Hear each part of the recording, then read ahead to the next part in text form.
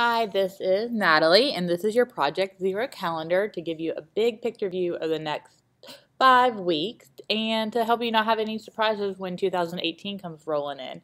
This tool is to help you get out of your head and put it on paper so you don't have to remember everything. We want you to schedule your workouts every single week, 2 to 3.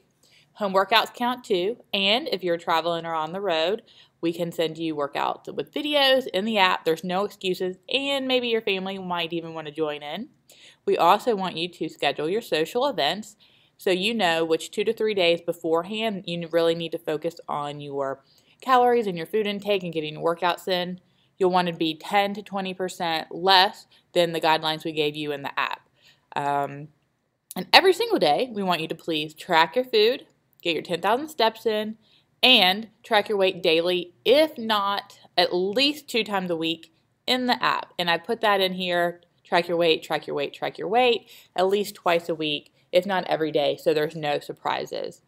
Next time you're in, please get your InBody done. This is the last day for that to join the challenge in the gym.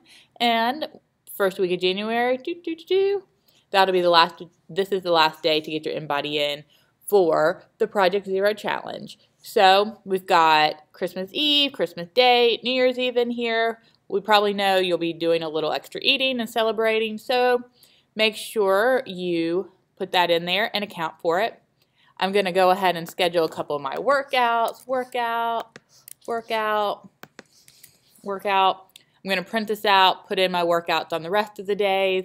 I know I have a party this day, so I'm going to really pay attention to what I'm eating for the 3 days beforehand so I don't overdo it. If you have any questions, let us know, but let this tool help you over the next few weeks when it's super busy and you got a lot going on.